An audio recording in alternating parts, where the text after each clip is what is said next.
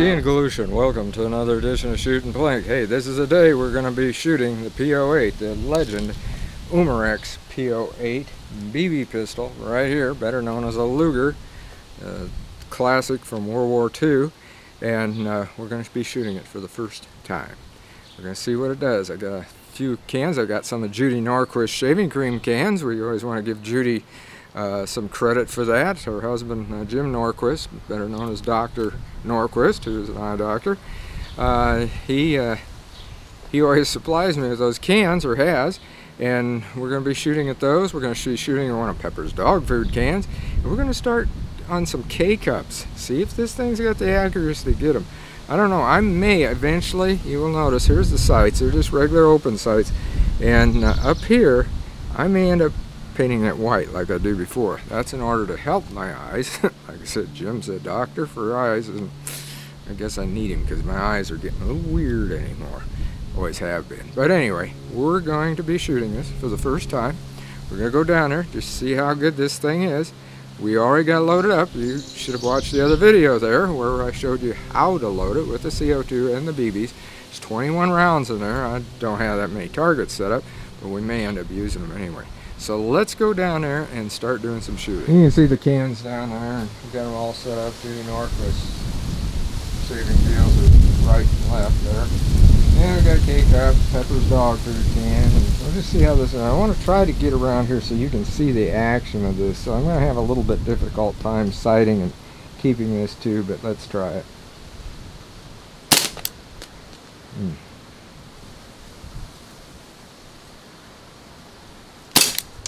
You hit it, but let's see if it's K-cup. I hit just ahead of that K-cup. I'll get dog food.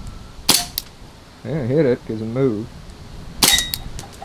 There's not a whole lot of punch to this thing. I can see that. See what it'll do on that if I can get a K-cup. And get one of Judy's cans again. Yeah, I got that. I don't know why I'm not getting a K-cup. Must just be sighting or something. I don't know.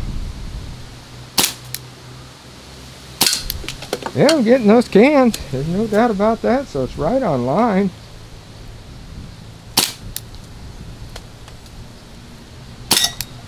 Yeah. Got it again. Maybe it's just shooting a little bit one way or the other.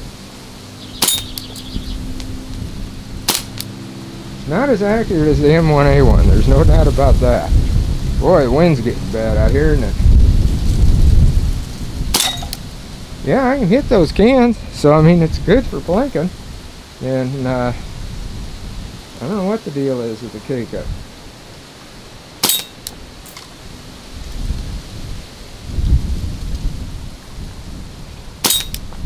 Huh. That's hitting just low, it seems like. I'm going to go after the can again.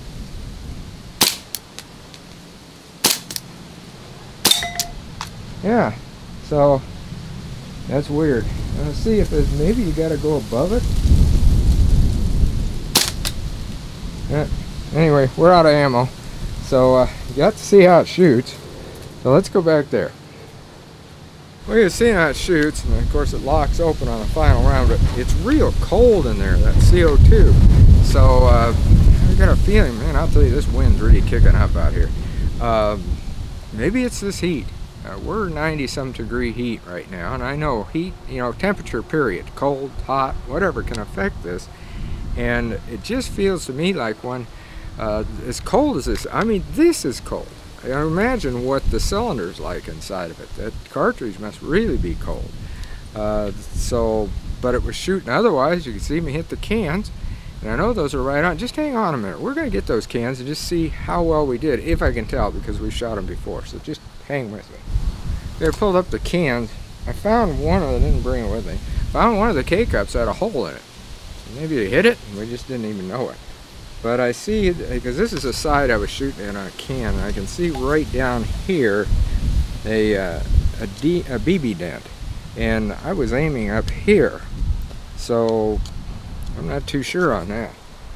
Let's see on another one if I can find. Now this is a hole from another, well, it was the Primex, Umarex Primex, that it just It didn't even knock that can over, because look at that hole. It just blew it right through, and that's a different gun, I'll tell you. Well, it's completely different. We can't even compare it to this one.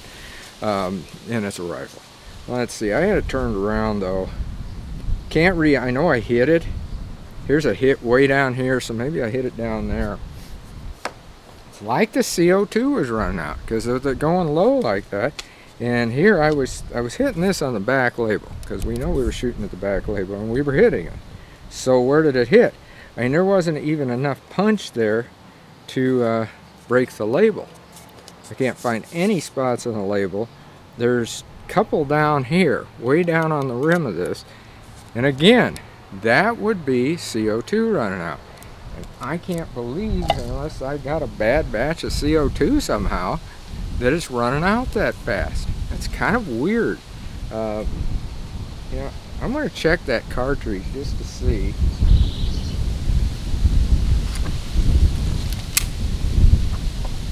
And we'll put it on safe.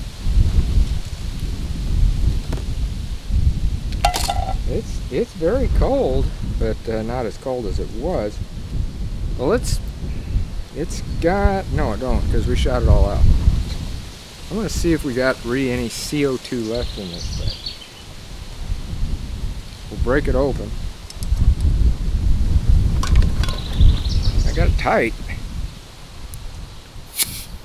No, very, very little. Did you hear that? Just and it was done. So that oh no, there it is. No, there was a lot more CO2 in it, but it was like it was blocked. That's kind of odd. And we don't have the CO2 in it now. That's really kind of strange. It looks, I don't know, almost looks like the puncture thing has got a damage to it. I don't really know. What do you say I put another CO2 cartridge in? I just wasted that one. There's one here. They've been out in the sun, so it's probably too warm. Should have put them somewhere else. But we're going to put another one in. And then I'm going to load it up. And we'll try that again. Alright, we've got everything back in place. Gonna rack around in. Take the safety off. And I might as well hit a can first if I can. That hit harder. That definitely hit harder. You could tell that. Now let's see if we can get a cake out. Nope. Get the dog food can. Okay. I can see now what you gotta do. Maybe not. I'll get Judy's can. That hit it. And hit it again. Hit the dog food can. Let's give me an exposure there. Definitely hit that. I know right in the area, so we should be able to find that one. That's why I don't understand on these.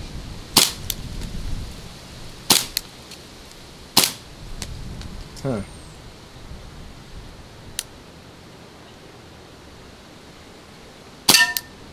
Yeah, you hit that can, and I'm aiming the same way on those. I don't get it. We'll aim low. We'll aim high.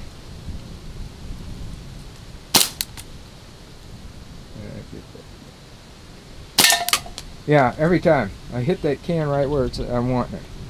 I mean, this is weird. There, now I got it.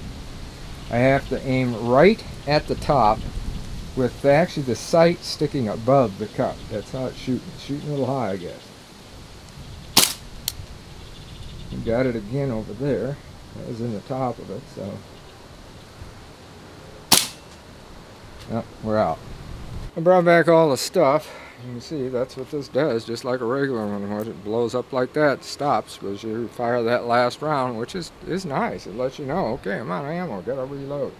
I'm gonna put this in a cooler spot because it's cold, yet that sun's shining on it, and it's hotter than the blazes down here where it's set. So I'm gonna set this over here. Put it on my boat fender. It's in the shade. The cup, we know we hit this cup. Can't really see where it penetrated, so it didn't have a great penetration on it to penetrate this thing. The only thing I can figure, and I think that was the second one, it hit down in here, but there's kind of a dent on it, and that's about it. You can see what that wind, and you can hear what that wind is like here. I'll put this down before it blows my BB container over. Okay, let's see what we've got here. Well, we've got not my oil on. Actually, it's probably blown off. There we go. There are some marks on the paper this time, so we definitely, you can see there's holes in the paper. But the can itself, I cannot see any penetration. A couple of dents where we may have hit it. We got one here. Now I think that was that one that I said was a real hard dent. Okay, it did dent this, and this is hard. These are hard cans. These are not soft cans. Neither are these, because you can shoot them a lot. That's what was so amazing at the way that Primex penetrated that thing all the way through and didn't even knock it over or hit it so hard. So I turned it around to hit where I couldn't see, and I think I might have got it right there. I'm not sure. It just wasn't penetrating. That's all there was to it. And it definitely hit hard. That first shot that we fired with it, it hit very hard on it.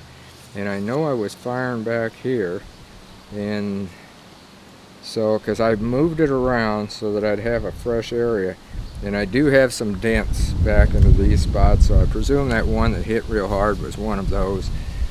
I just don't know. But anyway, it did hit it, so that shows you right there. That can's a thin can. It's probably not much more. Man, if I could get the wind to just hold things down here a bit, I'd be doing a lot better. And wedge that there. Don't want stuff, garbage thrown all over the place. Okay, see, that cup and that can are not that much difference on width. So that means with that, you should be hitting these. I think it's an elevation thing, up and down, but you cannot readjust these. So that's the thing you're going to have to do with this gun is, grab it over here. You're going to have to,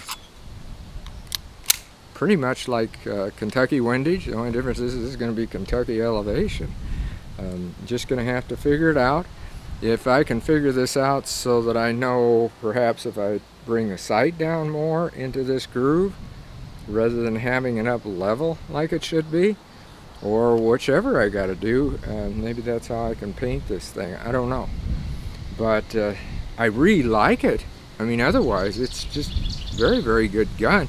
I think what the whole thing was is I was so spoiled by the other Legend models because the Peacemaker was dead on.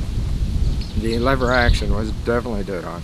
And that M1A1 was fantastic. It was on full auto or on semi-auto. Either way, it was on. But again, longer barrels.